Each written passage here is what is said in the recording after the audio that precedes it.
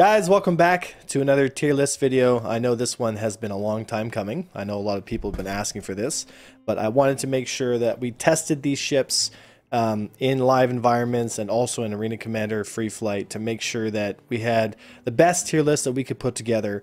Now, disclaimer, this is only my opinion about the current state of these Multicrew ships. This is a Multicrew tier list for PvP, okay? Not for engaging the NPCs or what ships are good for ERTs. No.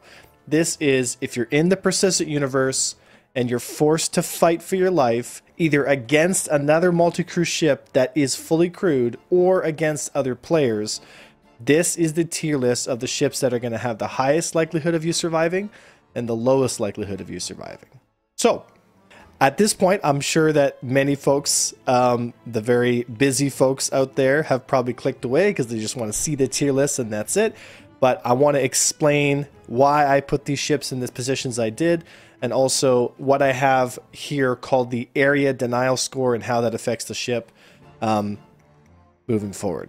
I just want to say that we have a number system, and I took some feedback from the previous tier list. So for those of you folks who are colorblind, you should see a number attached to the different settings so that it lets you know, what tier, medium, low, or high it's actually in. So before we get started, go check out this video. If you like Multicrew and you want to see what StarCitizen's Multicrew looks like at its absolute peak, then check out this video here. If not, let's get started. You're probably thinking, oh man, let's just start from the bottom up so people can understand. So I'll briefly explain the area denial score, which is basically pretty much what it sounds like. Some ships have a lot of turrets, they have a lot of coverage, they can cover a lot of distance, a lot of area. There's no real blind spots with some ships, like for example the Hammerhead has a very high area denial score because, I mean, that is exactly what it's designed to do. There are no blind spots on the Hammerhead. It has a lot of guns, a lot of pressure to output people so that if anything gets close to the Hammerhead, it's likely that it's going to get hosed. Whereas something like an 890 jump, which is in our F tier CIG, has a few turrets sparsely put in different positions. Not a lot of pressure, very large, very easy to hit. I find the 890 jump to be exactly what it is. A big floating yacht designed to make money. Except for not make you money, make CIG money. Then we move up to the Valkyrie, which honestly, look, the Valkyrie is a bit heartbreaking because the Valkyrie should be better. The Valkyrie should be better. The fact that it's an E tier because like it's got relatively low hit points, it's so bloody easy to hit. A drop ship carrying X amount of players just getting buzzed and murdered within 10 to 15 seconds just kind of makes me feel like if I'm gonna take a drop ship to the field, that is the last ship that I want to take to the field. Hopefully the Valkyrie gets some love at some point because it's a really cool ship. It looks super tough, but it's not. And it's got a low area denial score because it doesn't have very good arcs on its guns. It really struggles on any kind of DPS output. So, I mean, you could be in a fighter and be pretty close to that thing for quite a long time before maybe you get pushed away from the turrets. So it denies very little area. Then we go up to D tier, which is the 600i, which again, 600i is not terrible for PvE bounties or ERT missions. It's okay. But in a player environment, the 600i gets absolutely, it's bad. It gets, yeah, the poor thing is slow, cumbersome, quite easy to kill.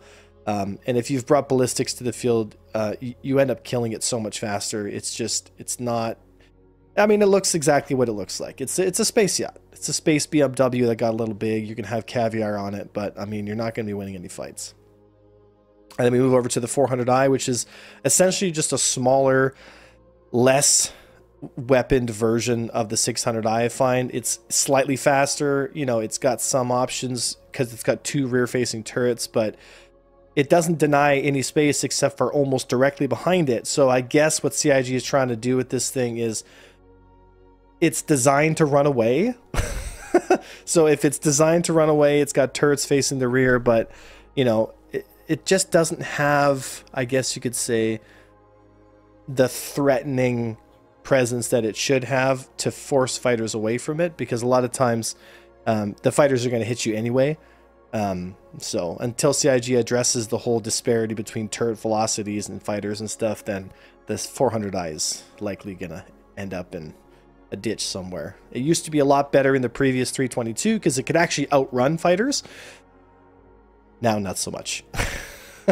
Then we have the MSR, which to me was kind of heartbreaking because the MSR wasn't too terrible in 322, but when Master Modes comes out, or came out, the ship just got so much slower. The one really good grace it had was its speed. It was kind of like the Millennium Falcon, but it's not outrunning any fighters now, and you know, it has okay turret coverage. You know, there's not really any big blind spots unless you're like directly behind it at close range. But even then, it can just move a little bit and boom, it's got a turret on you. So, you know, it's got a decent amount of area denial. 2 size 3 guns on both of those turrets that have really good field of view, so you can get around and actually apply damage. And then the 2 for the pilot, so you end up having 6 size 3 guns. So it's not a bad, like it's got some decent output, but it requires 3 people to get the most out of. So if you're against like a solo fighter, you got a chance. Like you got a chance. You definitely have a chance to push it away and try to get out. So it's got a medium level of area denial. Then you have the Caterpillar, which to be honest quite surprised me when we started bringing it up for testing.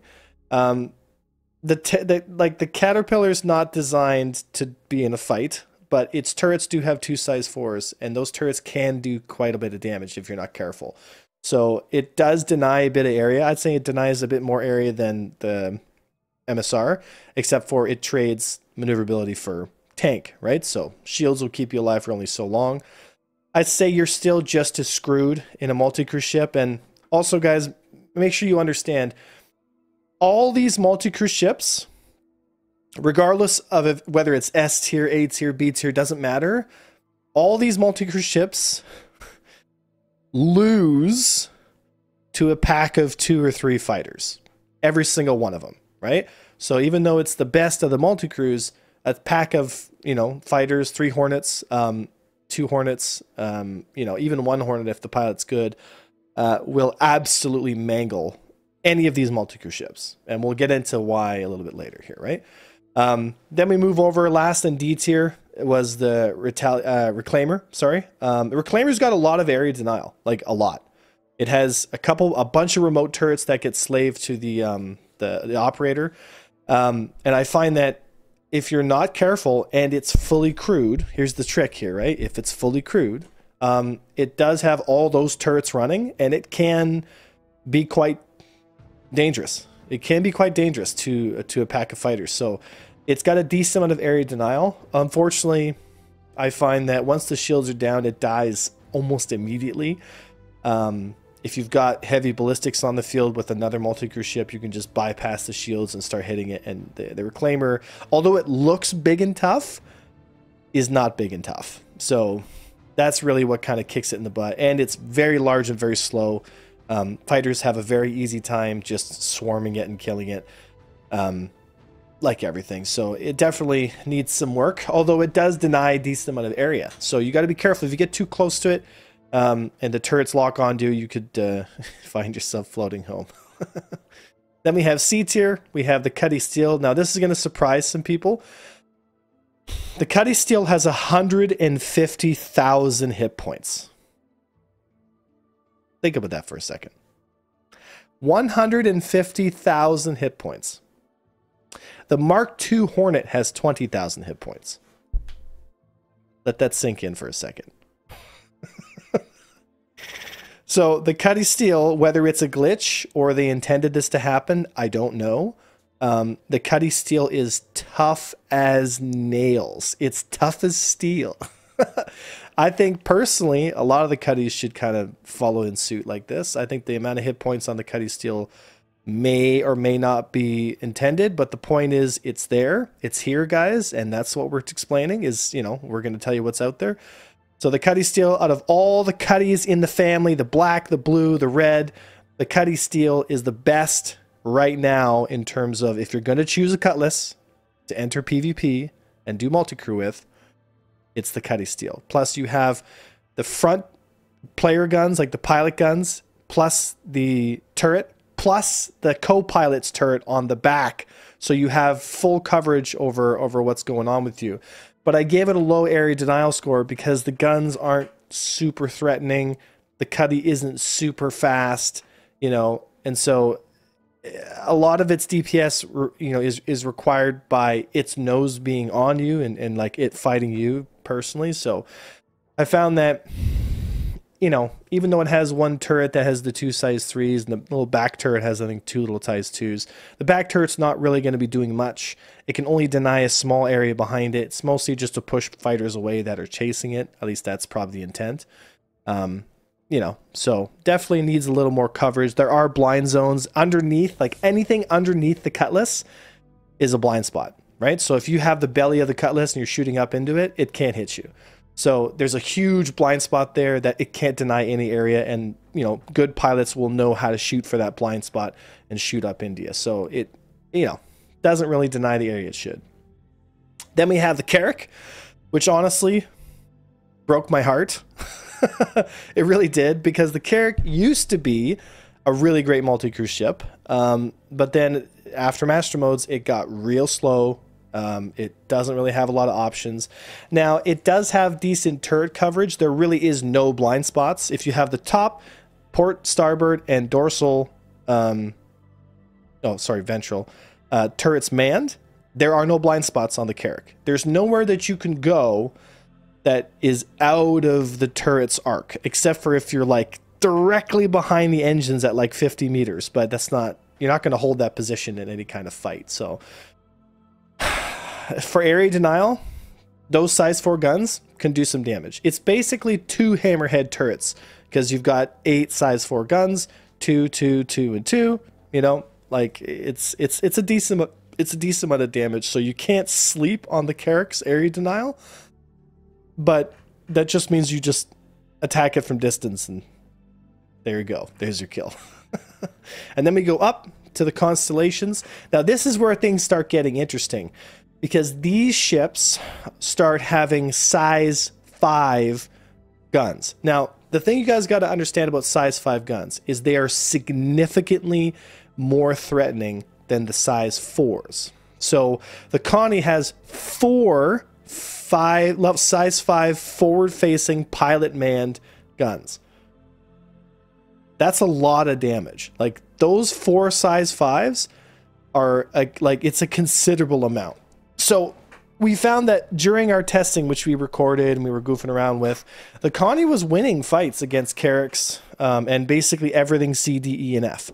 Like it was just winning fights, because by the time the shields on the Connie would start to fail, the size 5 guns would have ripped apart, you know, a lot of these ships down there. And if you're thinking, well, the 600i, blah, blah, look, we tested it. The 600i got absolutely mangled. As soon as the shields went down, it was like bang, bang, boom, just dead. So we found that the 600i also being quite slow, the Connie could actually, like, I'm not lying, the Connie could actually get in there and outrate the 600i if you have a decent Connie pilot. I did it myself a couple times. The Connie, although it is quite large, does have a decent turn rate, you know, for its size. So the 600i got absolutely mangled. And also, by the time the 600i got close enough to the Connie, the absolute deluge amount of missiles being fired is something to consider as well. The Connie has an insane amount of missiles. The thing is just packed with missiles. So unfortunately, the 600i does not have anywhere close to the amount of missiles the Connie does. And if you can get the snub fighter working, I mean, that's the dub just in and of itself. So also, we have the Retaliator, which people have been sleeping on the Retaliator. The Retaliator is super tough. It has 6 size 2 shields. That's 30,000 hit points of shields. Plus, it's like 100 and something thousand armored hit points on the body. And people don't realize this, but there are a lot of turrets on a Retaliator, and they have size 2 and size 3 guns. So this thing is covered in turrets.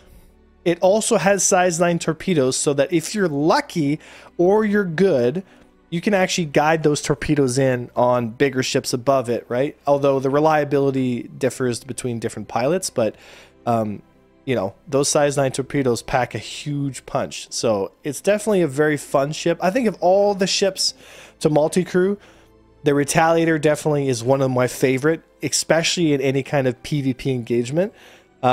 It's just a lot of fun, and it has size 3 guns, lots of them, so it can deny a decent amount of area. There's no real blind spots. The problem with the Tally is it just doesn't have really hard-hitting heavy guns to maximize the limited time that fighters are going to give you when they're actually close enough to be hit. So definitely something to consider. If you haven't multi-crewed it with your friends, I definitely do it. It's a lot of fun. Then we have the Corsair. Corsair is super popular. A lot of people have Corsairs. Terrible ship. The only thing good about the Corsair is it's got a lot of forward-facing firepower, like the Connie.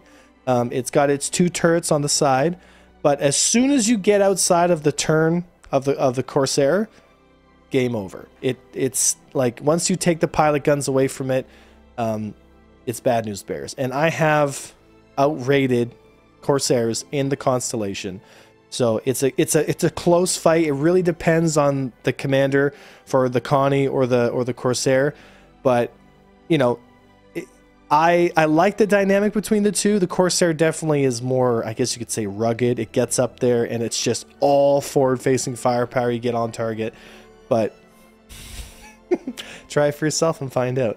But its area denial score is very low. There are blind spots on the Corsair that the Connie doesn't have. So the way I see it is the Connie can hit you no matter where, like no matter what it's doing, it can hit you. If it's spinning, rolling, turning around, whatever, there is going to be a turret that can hit you. The Corsair, anything gets behind it and it starts losing its, there are blind spots directly behind it. I find that the Corsair just needs a little more, I guess you could say, it needs a rear turret.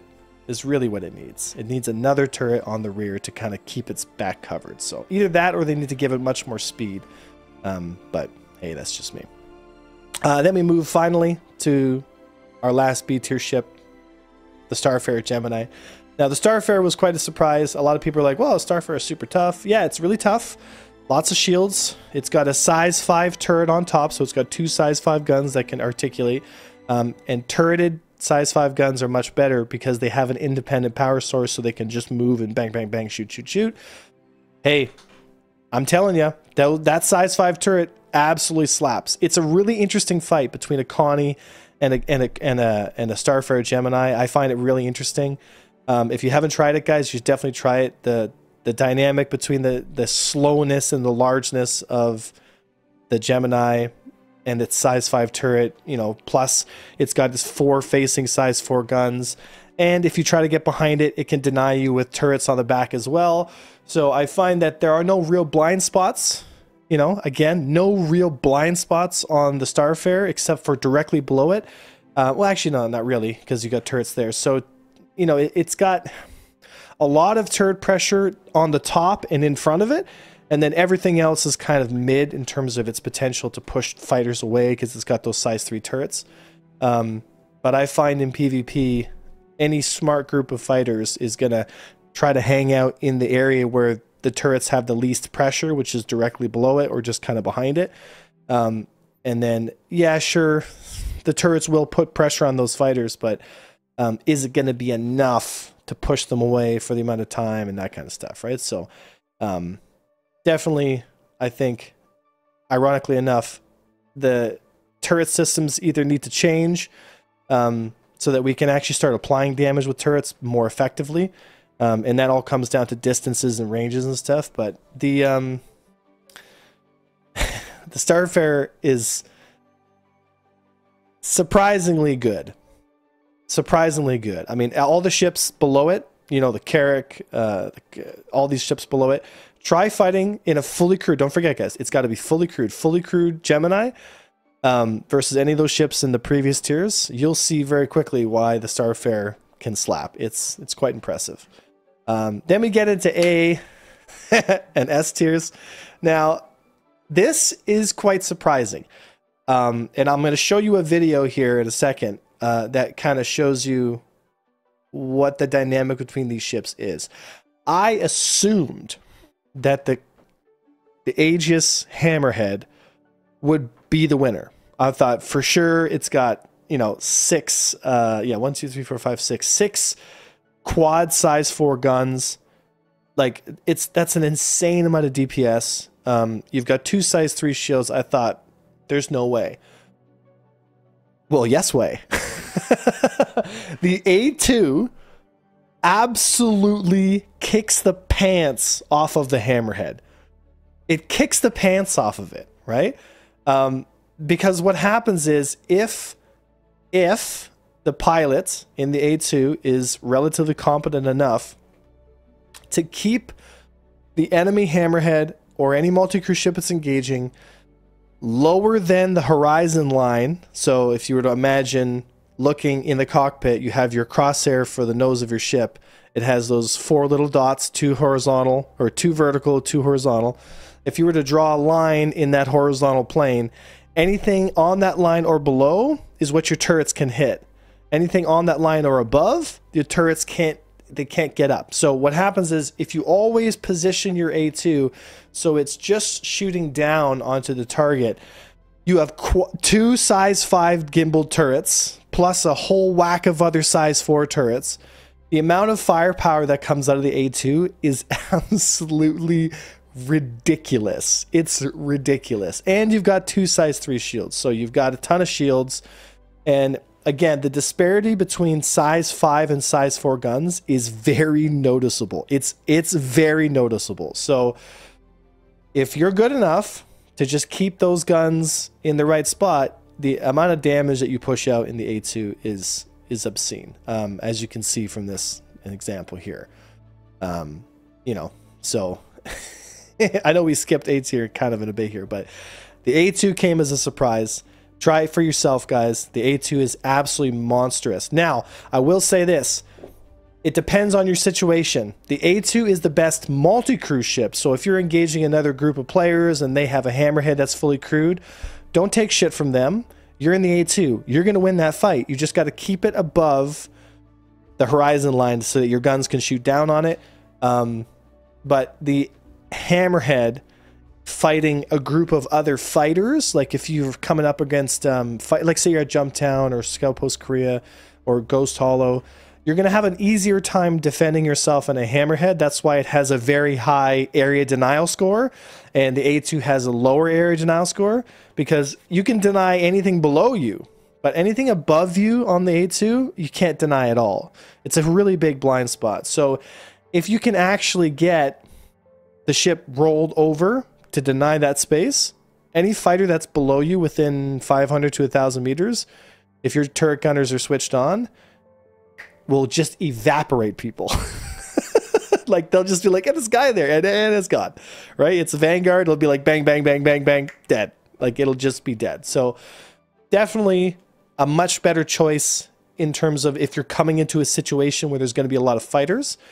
But if you're in a group of people and you have your own fighters and you have an enemy squadron that has their fighters and a Hammerhead and you have an A2, the A2 is going to win that fight. It will win that fight. And there's also something risky but also interesting that you can do. If it's in atmosphere, you can drop a bomb and fly away. And if the bomb gets close enough to said Hammerhead or multi-crew ship, you can just shoot it and it'll detonate and kill your target as well. It's a very risky strategy. We've done it a couple times. I wouldn't recommend it, guys. It takes a lot of practice, but it is something that you can do. It's an option on the table that you can use that a Hammerhead can never have access to, right? So it's just something you can try. And then we have the Redeemer. Now the Redeemer, I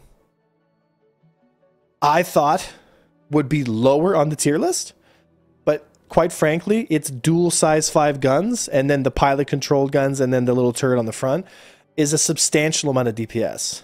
And if you think about it, for the price of one hammerhead that's fully crewed, you can have 2 redeemers fully crewed. In my personal opinion, you'd be better off bringing 2 redeemers because it takes the same manpower than a single hammerhead that's fully crewed, right? Because having 4 turreted size 5 turrets plus a bunch of other guns in 2 redeemers side by side, those 2 redeemers can cover each other. They can actually deny more space than a single hammerhead. So if you're gonna bring multi-crew ships to the field, I would bring 2 redeemers instead of 1 hammerhead for the same amount of manpower. But if you want to do the hammerhead, you can. I'm just saying it's a better use of manpower to optimal outcome, in my opinion. As any fleet commander knows, you want to maximize the amount that you can accomplish with the least amount of people. So 2 redeemers is significantly more effective than a single hammerhead, because you have so much more flexibility, and you're basically shooting into 4 size 3 shields, because with 2 redeemers you got to get through all those hit points, whereas a hammerhead it's only got 2 size 3s. So you actually have to burn through more shielding to kill those 6 people than it does on a hammerhead. Do you know what I mean? You're starting to see the math here. So either the hammerhead needs to be downgraded in terms of how many people are necessarily supposed to be on it, or the hammerhead needs to be upgraded, because for 7 people to be on a ship, like, it's a waste of people, you know?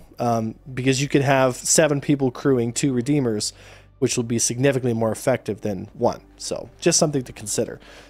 But the redeemer won all the battles versus the Constellation, Corsairs, all these ships. We tested it many times. The redeemer wins them all. I think it's really because the size 5 guns are so much more powerful than the size 4s, right? But you know, as you guys are watching some of these glory shots here, you can kind of get a sense of it. But that, my friends, is the PvP tier list for 323 for multi-crew ships that require 3 crew or more. Okay, I know people say, well, where's the where's the freelancer? Where's this? That requires 2 people. And yes, you could argue the freelancer has a co-pilot and a turret gunner, so technically that's 3. But the way I see it is, this is a tier list of 3 people, in the sense that each person is going to have a dynamic role in the fight. Whereas if you have a freelancer that has a co-pilot, you're not really doing anything meaningful in the fight. You're not manning a turret. You're not increasing the DPS of the ship. So what ends up happening is you have a body on the ship, but it's not doing anything. So I didn't really count the freelancers until there's more co-pilot or engineering gameplay that facilitates that. We're going to stick to these ships that are 3 people or more, because they obviously require, you know, a pilot and then 2 people that are meaningfully manning turrets and contributing to the fight, or more. It could be 3 or more. I mean, Retaliators more, Hammerheads more, that kind of stuff. So anyway, folks, this was just my opinion. I hope you understand where I'm coming from. I hope this helps you understand the choices that you have in the persistent universe in Master Modes 323.